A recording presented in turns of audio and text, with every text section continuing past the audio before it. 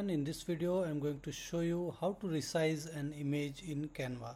So as you can see, I have opened up a template here to make the YouTube thumbnail, and suppose I want to resize an image in this particular thumbnail. So this is a particular image, then this is a single image here.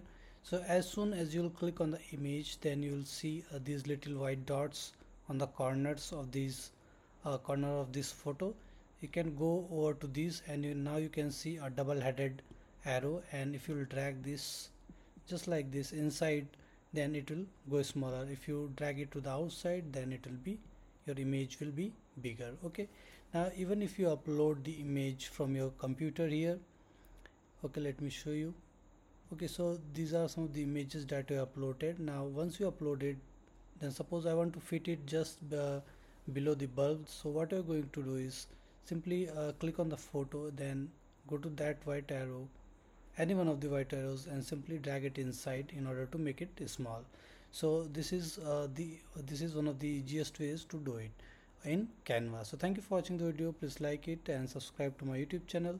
Thank you.